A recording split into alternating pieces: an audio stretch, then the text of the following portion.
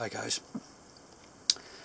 I'm running up the Jolly Roger tonight with this one. It's one that people either love or hate, I would say. I love it.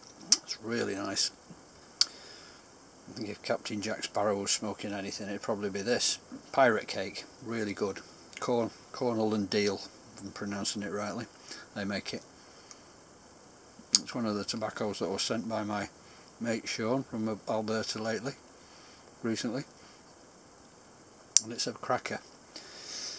He said that he liked it very much, and it really is nice. It's really full, it's rich, it's got burley, Turkish, loads of Latakia. I think it's got 3/4 of the content is Latakia. It's really good, very rich. If you do like Latakia, you'll love this stuff. It's a real stout, solid smoke.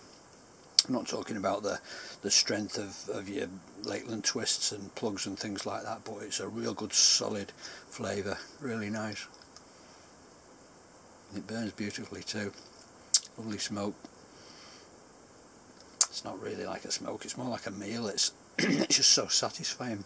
Beautiful, rich. Not at all overpowering, not in my opinion anyway. And it's got a slight sweetness. Well, it's got quite a good sweetness underneath it actually.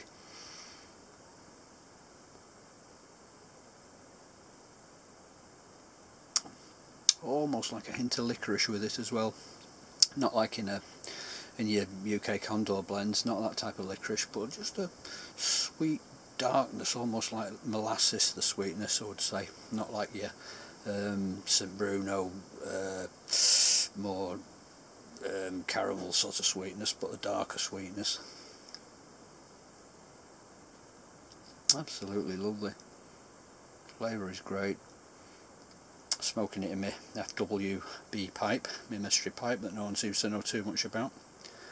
So anyway, I'm going to get on with this now because it's just too good to talk about really. It's just really nice. It really is a treat.